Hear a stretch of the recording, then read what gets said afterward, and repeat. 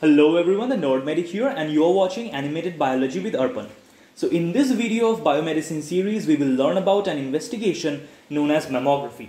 So mammography is a technique used to visualize the breast tissue and helps us to detect lesions such as the breast cancer.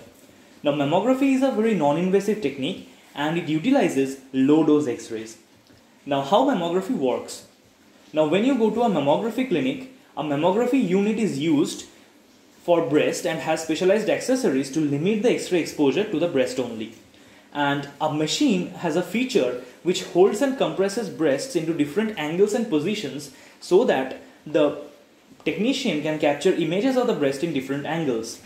And this allows to breast assume a uniform thickness and gets a clear cut picture. Now let us understand how X-rays are used in mammography. Now in a conventional X-ray, we have a X-ray tube where from a cathode we fire fast electrons towards an anode, and that electrons when hit the anode release X-rays. In mammography also we utilize a similar mechanism, but how we generate low dose X-rays is by means of using a molybdenum anode.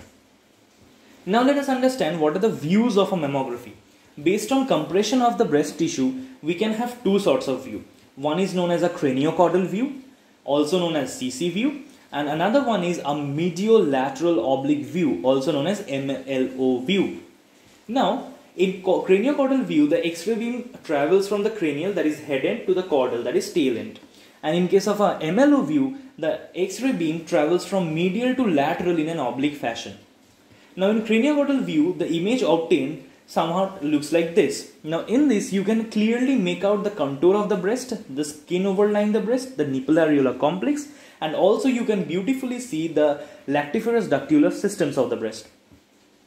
In mediolateral oblique view, in addition to the contour of the breast, the nipple areola complex and the lactiferous ductular system, you can see another structure which is the pectoralis muscles. Now why it is important to look for the pectoralis muscles, we will come to that in a bit. Now let us see how mammography is used to study breast cancers. Now in a cranio-caudal view, on the left hand side we have the normal breast. On the other hand, on the right hand side we have a breast which shows a dense irregular mass and signs of microcalcification. These two findings are very characteristics of breast cancer. On the other hand, if we take an MLO view, on the left hand side we have the normal MLO view, but on the right hand side, in addition to the dense irregular mass, we can see that along the pectoralis muscles we have certain masses, and these masses represent the axillary lymph node. Now involvement of axillary lymph node in a breast cancer can help in the staging and grading of the breast cancer. So it is very important to look for axillary lymph nodes, and visualization of the pectoralis muscle helps us to find and look for axillary lymph nodes in a mammography, and this is the importance of seeing a pectoralis muscle and the use of MLO view. By now I believe you have understood the basic concepts of a mammography. Now mammography is a very useful tool for screening of breast cancer, and it can detect presence of a breast cancer as early as 3 years before the lump can be palpated on the breast. So I believe you have enjoyed this video.